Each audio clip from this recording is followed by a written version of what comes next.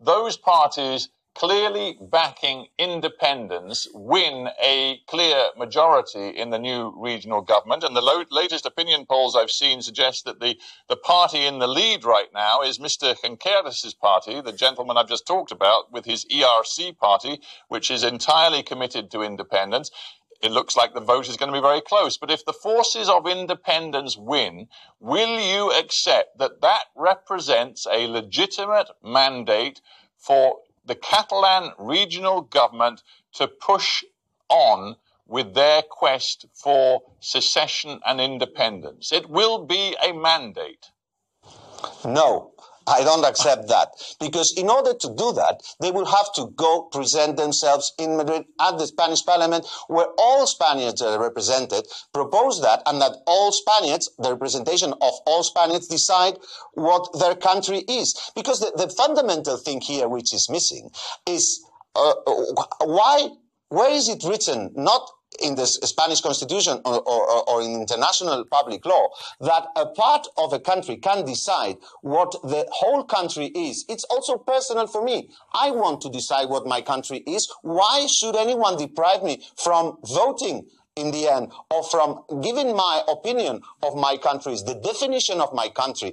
You know, we have a constitution that was approved by 91% of Catalans, which is very clear about this. It is very clear, and it says that what the country is, what Spain is, has to be decided by all Spaniards. Well, interesting, and I'm not sensing any movement or compromise in your answer.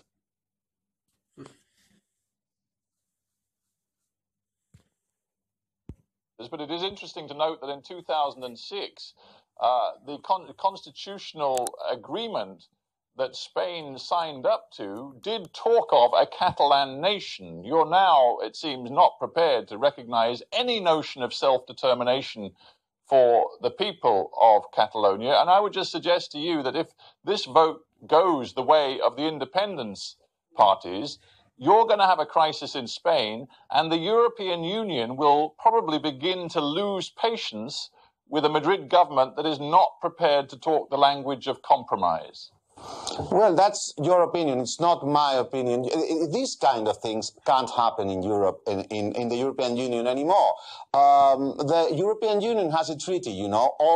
We have all signed to this treaty, and it says that the European Union, meaning the European institutions and the European countries, member states, have to respect constitutional order of the member states. It wouldn't be possible in France. It wouldn't be possible in Germany. You know, in Italy, the Constitutional Court revoked a law in some of the Italian provinces calling for a referendum of self-determination. The only difference with the Catalan government and those regional governments in Italy is that the regional governments in Italy accepted the court ruling. The regional government in Catalonia didn't. So it is a question of, it's not a question of law and democracy.